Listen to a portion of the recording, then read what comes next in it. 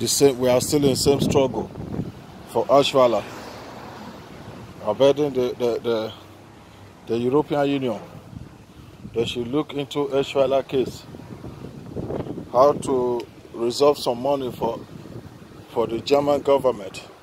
We need support because when Corona time came, we really spent a lot of money. And now is the time of water fraud again. Where are we going? Where is this country going this moment? Look everywhere. Everywhere is water fraud. Look, the whole place is destroyed.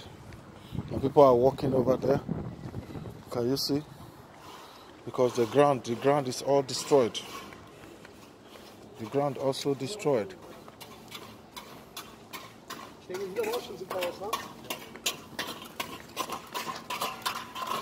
The whole place is destroyed.